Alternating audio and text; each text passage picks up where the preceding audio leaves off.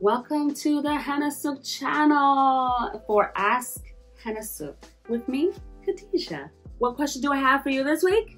The question is, can I use indigo before using henna? Actually, no, you can't. Don't do it that way. It won't work properly. So henna, imagine your base, your base, your foundation.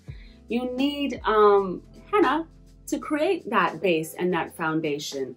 So with that, you'll be able to use indigo and get, beautiful, black tones, or even reddish brown, brown, and up to those dark brown tones.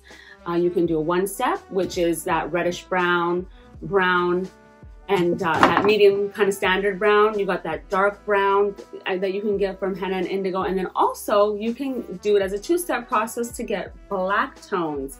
So what happens if you do use indigo before henna? Well, it's not gonna work. It's gonna kind of be, actually I've never had anyone try that. I'm not really sure as far as like what it would look like exactly, but my visual is that since henna can give you that reddish stain alone, but the indigo still needs a foundation. So if you don't have a foundation of the henna with your indigo first, and in that process, the indigo can stain your hair green. And that's when you hear a lot of the horror stories about green hair. It's from the indigo, not the henna, because henna always stains the reddish tones. There's nothing green about the stain of henna. But indigo, on the other hand, yes, it can give you a greenish kind of tint on your hair, which most people don't really like. So definitely recommend that you follow the directions on the packages that we have at Hennasooq.